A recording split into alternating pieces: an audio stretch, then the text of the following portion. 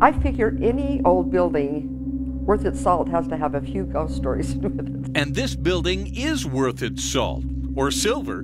Before it became the Utah Governor's Mansion, It was built in 1902. it was the private home of Park City miner turned owner of the Silver King mine, Thomas Kearns. So much history, it's hard to really know everything that went on. Kearns became a senator, befriended presidents, lived here, and died here in 1918. He had been in a car accident on State Street, and they'd brought him in, and he died about 4 days later in one of the bedrooms on the second floor. Thomas's widow, Jenny, later donated the house to the state.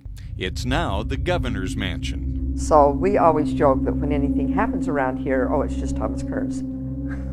The First Lady says her husband doesn't seem to notice when things go bump in the night, but she's gotten used to it. I think it's interesting the fact that it doesn't even bother me anymore. I find it interesting, I find it humorous, I find it, I can't explain it, but it's not like it affects me because I've never felt anything, like I said, sinister or evil or anything more prankish. Like the night she was in this room with her daughter. It was probably about almost 10 o'clock at night. We were down here alone, and all of a sudden in the room next to us, the parlor, we heard this crash.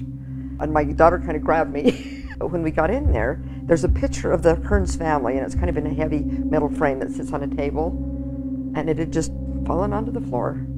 Nothing to, cause it to fall, but it did. But it's got a sturdy stand on the back, and it just sits like this. But it had fallen, the glass had broken, everything was right here on the floor. But it was very loud. I mean, it was because it's heavy metal. I mean, feel how heavy that frame is. It's very, very heavy.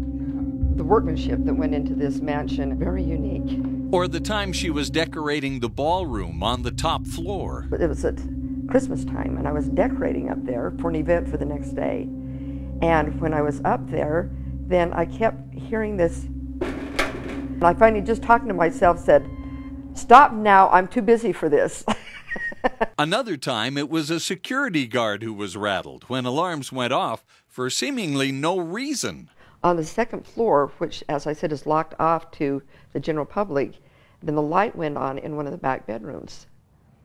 So he came back in, hustled upstairs, looked all around, never found anything. Who was that? Thomas Kearns.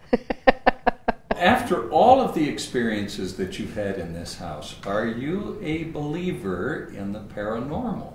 I believe that spirits live here on earth. I think with all of that, we all kind of have that belief that, there's spirits around us, and some are here to do good and some are here to not do so good. So it's kind of, trying to figure out which ones are hanging around.